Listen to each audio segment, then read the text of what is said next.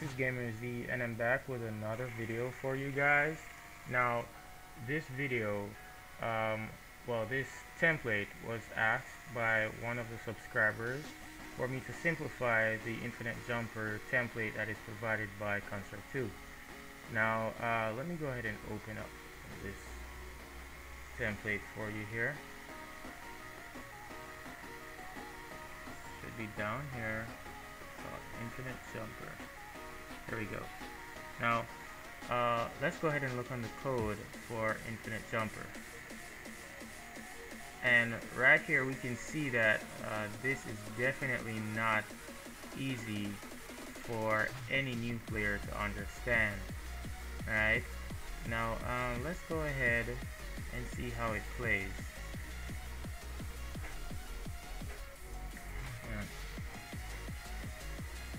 Okay, as you can see, the player automatically jumps whenever he is or it is on the platform, right? And when the player moves, the tiles or the platforms move along with it.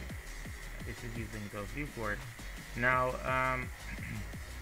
the player is also able to jump through the platforms when going up, and whenever the player goes to the side, he warps.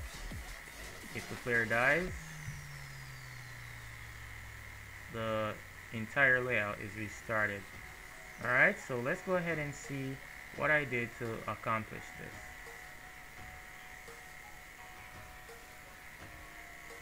Let's close this one first. Now, as you can see, this is my event sheet here, and it's only 6 events. Alright, and 1 variable. Of course, I'll be using a different mechanic.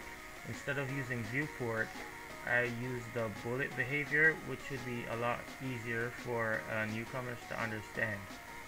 Alright, now this is what the player looks like, and these are the platforms. Of course, the platform has the jump through behavior, and the player is using the platform behavior and warp, so that whenever he goes to the side, he warps to the other side. Right? This little object right here is what I use to block the player from going off of the screen. Okay, now let's go ahead and see what it plays like. And as you can see, the platforms are moving down at a steady pace, and the player is able to double jump also.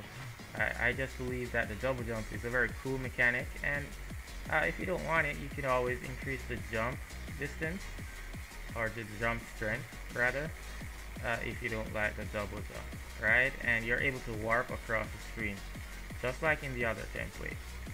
And from what you can see on my event sheet, it's a lot simpler for you to understand.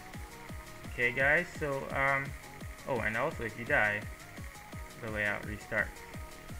So that would be it, guys. I'll be leaving the Capx, the link to the Capx, in the description below. Alright, don't forget to like, subscribe, and share the video. Thanks for watching. This is Gamer Z. Let it go.